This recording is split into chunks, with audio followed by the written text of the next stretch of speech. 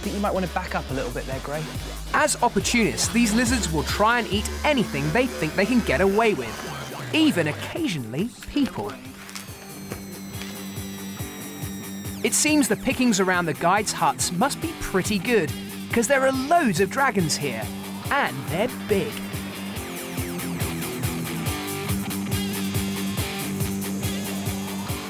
So these are Komodo dragons, the largest lizards on Earth, and just extraordinarily broad, powerful.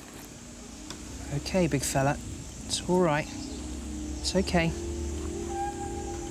Don't want to move quickly, because that could trigger a predatory response. Much safer just staying calm and still. It looks like he's trying to regurgitate something.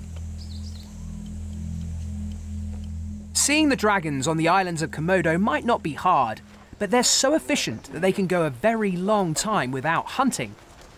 So it could be tricky to see them at their deadly best. I do have a few ideas, though. There's one bit of science I'd really like to try with the Komodo dragons here. This is a bite test gauge. It measures the force of the bite of an animal. So if I bite on this here, should register about 120 pounds per square inch. To get the dragons to bite, we're going to need a little bit of encouragement in the form of some honking meat. We have bite test gauge with stinking rotten meat on it. Let's see what damage our Komodo dragons can do. Right. Lizards aren't generally known for the force of their bite, so I'd like to find out what this super-sized specimen can do. Is it going to actually bite down, though?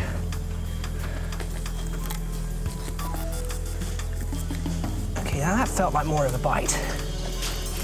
They don't like when the... With the smell of blood in the air, I'm suddenly surrounded by ravenous, drooling jaws.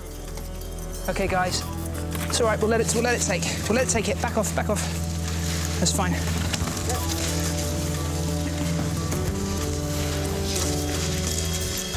So they're just chomping away at it now. Hopefully, wow!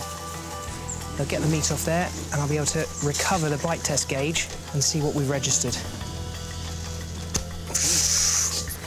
So you can really see how that tail can be used as a defensive weapon. It's like it'd been hit by a baseball bat.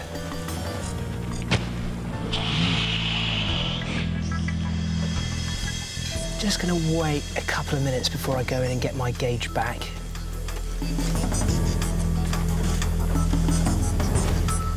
With the meat gone, I carefully go in to see how much power the dragons are packing. Whoa! Well, that is much more than I was expecting. We've got nearly 600 pounds per square inch, which is 5 times a human bite force, and much more than I expect from a monitor lizard. I mean, these animals have really lightweight skulls. They actually rely far more on their very sharp, backwards-facing teeth to deliver a killing bite than they do the force of their bite.